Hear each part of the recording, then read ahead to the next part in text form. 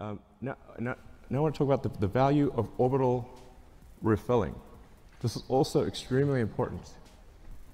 So if you just fly BFR to orbit and don't do any refilling, it's pretty good. You'll get 150 tons to low Earth orbit and have no fuel to go anywhere else.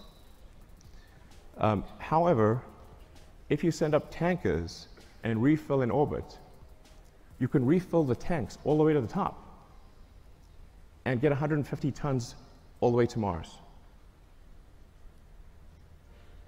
And if the tanker has high reuse capability, then you're just paying for the cost of propellant.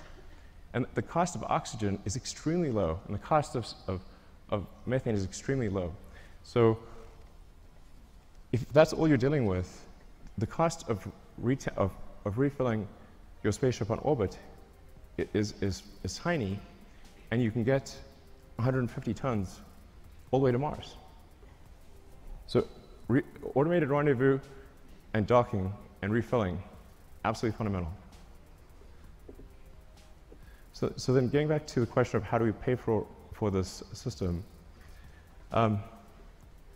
this was really, as I said, quite a profound, I wouldn't call it a breakthrough, but realization that if we can build a system that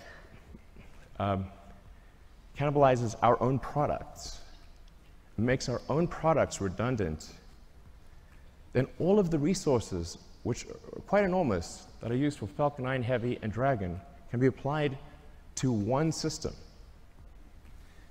Some of our customers are conservative, and they want to see BFR fly several times before they're comfortable launching on it. So what we plan to do is to build ahead and have a stock of Falcon 9 and Dragon vehicles, so that customers can be comfortable. If they want to use the old rocket, the old spacecraft, they can do that, because we'll have a bunch in stock.